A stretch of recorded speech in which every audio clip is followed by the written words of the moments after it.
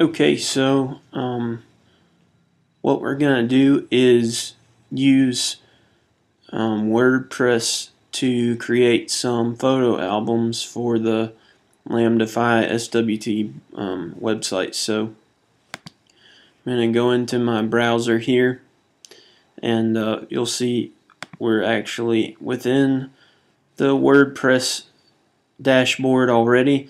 To get here, you're gonna navigate to this address and log in using your admin login.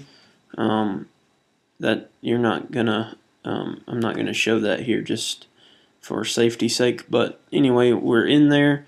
What we're gonna do, our photo albums plugin is here, and this is called, the plugin's called WordPress Photo Albums. Pretty easy to remember, and I've already created the album we're going to be using. It's called Tate right here, but to actually create an album, you're just going to click this button. Obviously, it's going to ask you, are you sure? Just click OK, and you'll put a name in here. I'm going to go ahead and create an album here for Bosworth, because I know I'm going to need that one later.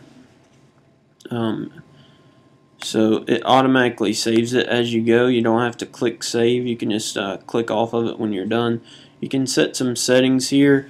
One thing that we'll probably do in the future is we'll have a parent album set up here for 2011. So when 2012 comes along, we won't have all our photos mixed together. We'll have sub-albums within main albums. So later on I'll probably create that hierarchy, but for now we just have one big thing. You want to note this number. The Tate album that we're going to work with is number 4. This one is number 5. You're going to need that later. You can always come back and get it. You can set all kinds of different parameters. We're not going to worry about that right now. We're just going to come in here and upload some photos. So here is your upload section. Now it gives you a warning here that you can only do 20 at a time, up to 2 megabytes. So that's not very much, and you can only take up to 60 seconds. So all that just goes to say that don't load a ton of photos in the queue at one time if you don't have a quick connection, because it's going to time out on you. So come here to zip photos. If you have your if you can put all the pictures into a zip file, you can upload that zip file, which I don't have that right now. So what I'm going to do is single photos. I'm going to pick the album. You can see Bosworth is already there from what I just created, but we're going to go to Tate that I have already created, and I'm going to choose File. Now I'm on a Mac, so this looks a little bit different, but this will be your typical Explorer window that will come up. You'll navigate to the folder where you have all the files, and I've already uploaded one picture. This is 2387. Here's 2388, just for an example, and upload that single photo. And it'll go slowly but surely. Okay, so one photo has been uploaded into album number 4. So now we want to check that. So let's see what it looks like. We come into photo albums, and let's look at Tate. We're going to go to Edit,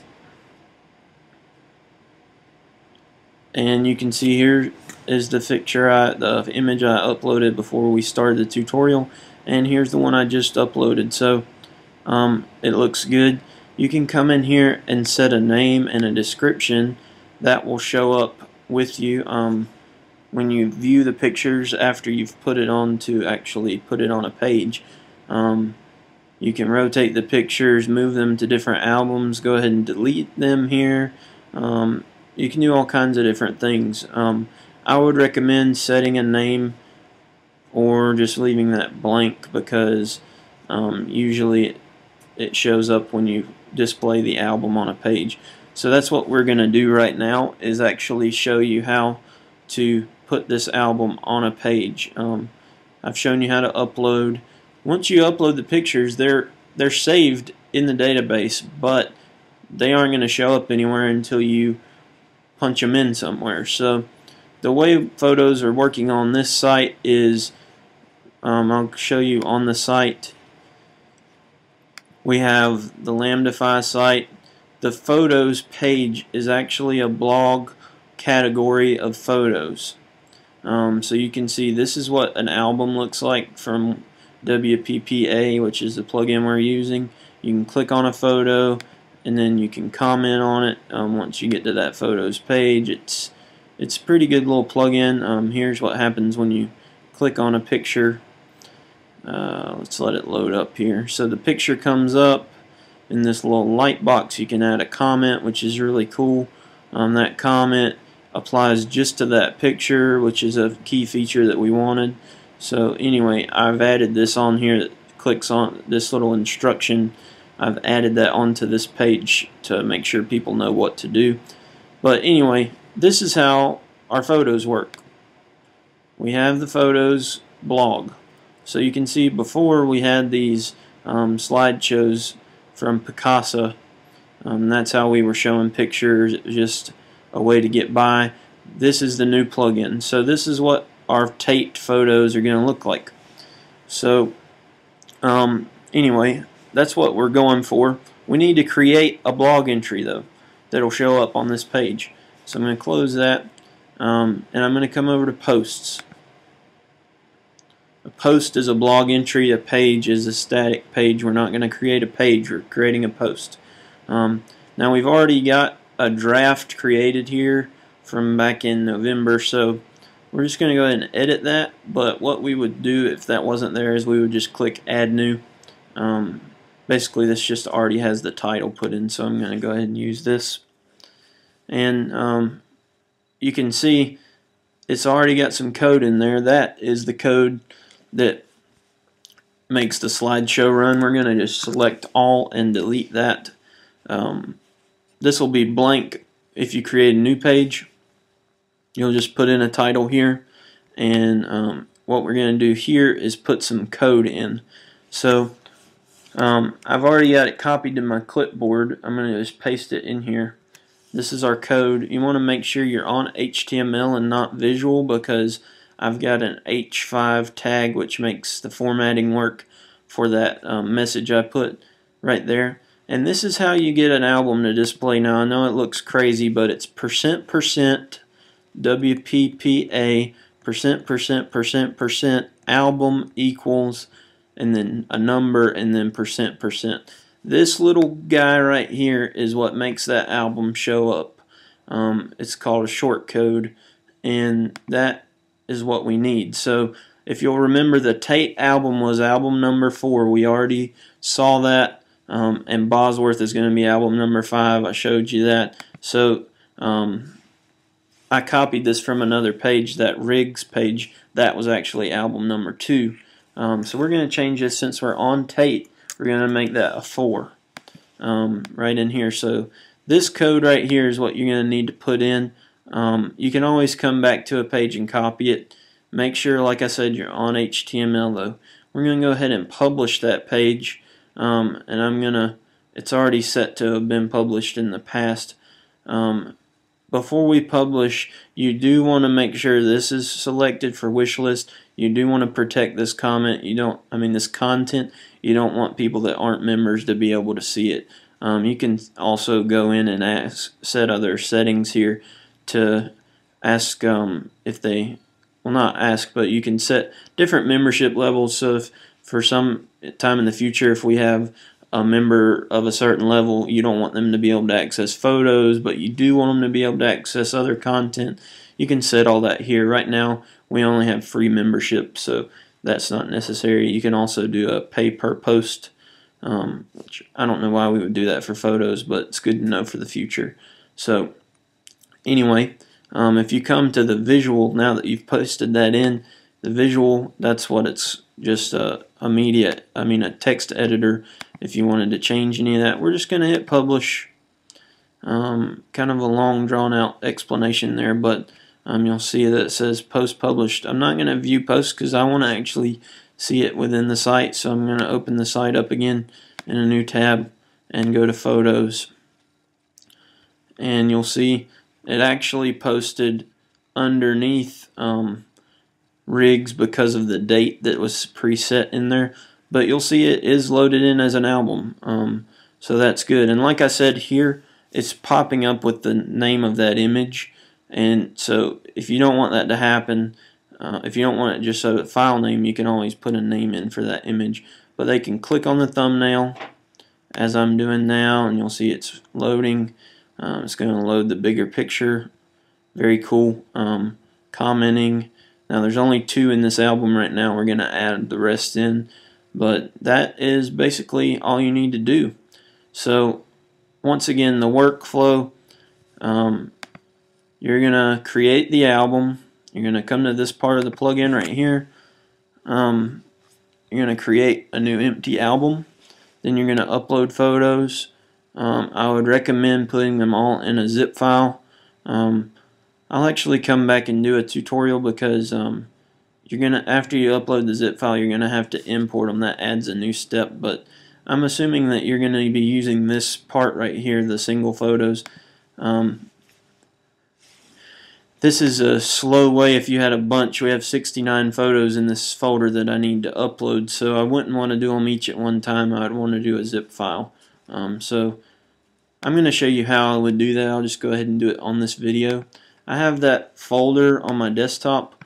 If you were on a PC, it would be a little bit more difficult to do this because they just don't make it as simple. But I'm going to select all the files in this folder, and I need to, let's see, I'm pretty sure I need to create an archive, and I'm kind of new to Mac, so I'll need to figure out how to do that. I think it might be compress, and yes, it did. So it created this archive file right here. It's 10 megabytes though. You can see that, so that's going to be a pretty stout file for me to upload within 60 seconds. It's probably not going to happen on the connection I'm on right now, so I'm not going to try that from here because I just have pretty slow connection. But it will be important to go ahead and learn how to zip this whole folder into a folder. I'm just going to do 2 files. Well, I'll do 3. I'm just going to compress those.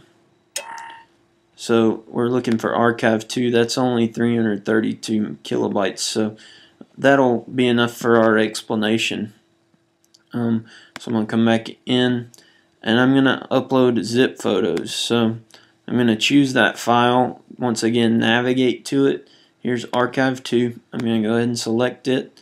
And it's going to take me to the page I need to go to after I do this, because this box is checked.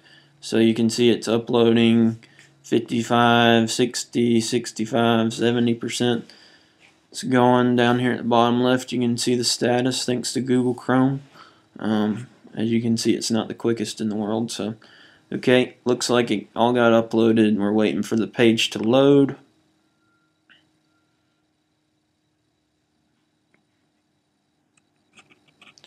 Okay, so it successfully extracted that, and it's going to import the pictures from the zip file, which is called the depot, and it automatically selected the right album, and it's automatically selected those 3 images, so it's automatically done pretty much everything it needs to do for you. You're just going to have to click this button,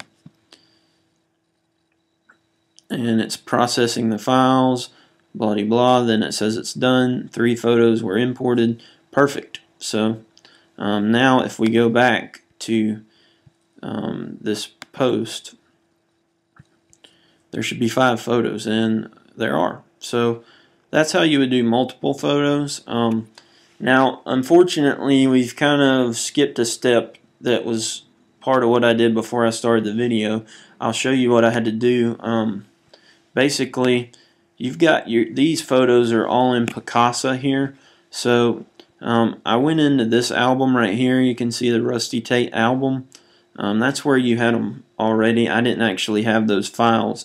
I had to go in this album, and then I clicked on the photo and actually right-clicked and clicked Save Image As, and saved each individual photo into that folder that we accessed earlier.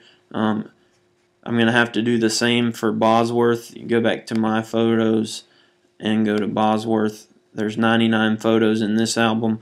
I'm going to have to save all of those individually. Unfortunately, it won't let me download the whole album, so I'm having to do it individually. But after this, you will not do this. You'll never come back and use Picasa. You're going to save those photos into a folder on your desktop or wherever you'd like, and actually go ahead and get them resized. I'd recommend probably putting about 1,000 pixel width on those. Let's see what these actually are. Looks like the width on these is about 576, so maybe you could set the size to about 600 pixels wide for every photo. That way they're smaller. You can see these are pretty small. These would probably be 2 or 3 megabytes if they weren't resized. So resizing them beforehand is a smart move, but I'm going to have to go through here and individually download each of these photos from Picasa onto my machine and then re-upload them into WordPress using the WPPA app. But that should get you through. Don't forget, you're going to need to remember that little short code. You can always come back to a post that already works and grab it from there. So if you come in here, you say, well, I want to do Bosworth, copy this part right here and paste it into the new one, and make sure you change that number to number 5 for Bosworth or whatever number you're on. Once again, when you copy this whole thing with the H5 tag, make sure you get the whole thing, and make sure you're under HTML when you copy it to your clipboard. That way, and as well when you paste it in, that way you'll get the HTML in there. But that's pretty much all you need to know, and I'm going to go ahead and stop this recording, and we'll go from there.